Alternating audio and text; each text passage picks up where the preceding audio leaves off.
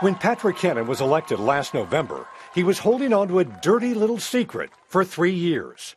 Beginning in 2010, Cannon began meeting with undercover FBI agents, posing as commercial real estate developers and investors, wanting to do business in Charlotte. Patrick Cannon accepts the first bribe in a South Park condo that the FBI had wired for pictures and sound. An FBI operative counts out $12,500, placing the bills on the table in front of Cannon. There's $12,500. On February 21st, Cannon accepted $20,000 in cash inside the mayor's office. But the most damaging video is of Cannon in the mayor's office taking a $20,000 bribe with the undercover operative, promising there would be more. Let me get the rest of it to you. That'd be cool. Thank you. Appreciate it. All right. Right there. In that bag. On March 26th, Cannon was arrested. The next day, he resigned as mayor. In June, he pled guilty. I have acknowledged being guilty of accepting monies for constituent services, something that should never have been done while serving in elected office. Former Mayor Patrick Cannon's days as a free man could be coming to an end. Cannon has admitted taking bribes while he was in office and has been free on bond since entering his guilty plea back in June. NBC Charlotte's Rad Berkey is here, and Rad, we are now learning that he could be sentenced as early as next week. Well, that's right. You know, the probation department has completed a very long report on Cannon, his background, what he admits he did, and that report is now in the hands of the judge who will actually sentence the former mayor.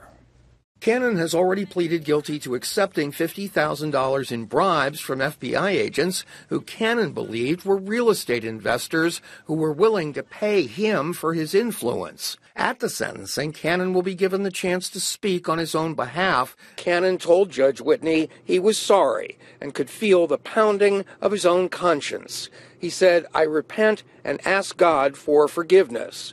But while Judge Whitney said he believed Cannon was really sorry for taking more than $50,000 in bribes, it was necessary to send a message to other politicians. You know, Cannon pled guilty to corruption charges, and he was sentenced to more than 3 years in prison. And in doing that, he's forfeited the right to vote.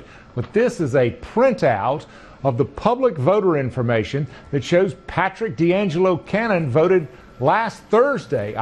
Well, Dave, Patrick Cannon could have been sent right to prison today for violating the terms of his release. However, he caught a break after offering an apology. I first want to simply apologize to this community, as I did to the court and as I did to the government, about what took place in the way of a vote. On that day, October 30th, that was a day whereby I had went like I would normally go each and every year with my wife to vote. I actually heard from my probation officer, which was around 5 o'clock on that day, on election day, to say, hey, did you do that? And I acknowledged, yeah, I did. What was the problem? I mean, as a result, here we are. Today, Cannon was allowed to go home, but now has to remain there and wear an electronic monitor until he goes to prison. Now, since we last saw him at his sentencing last month, Cannon appears to have grown a bit thinner and he has grown a goatee.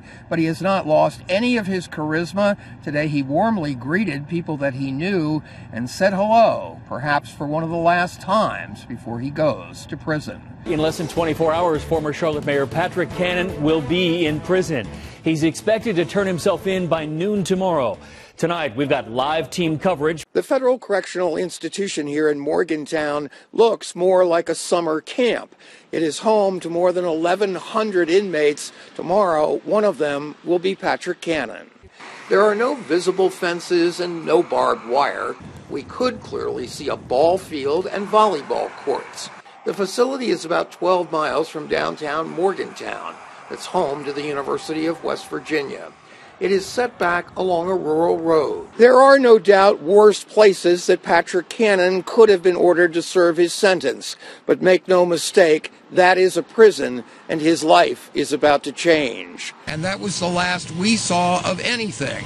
Again, we are off the property. The prison is not talking to us at all, not saying anything, but the Federal Bureau of Prisons in Washington, D.C. has now confirmed to us that former Mayor Patrick Cannon did in fact turn himself in here about 20 minutes ago. Live at the Federal Institution, Brad Berkey, NBC Charlotte.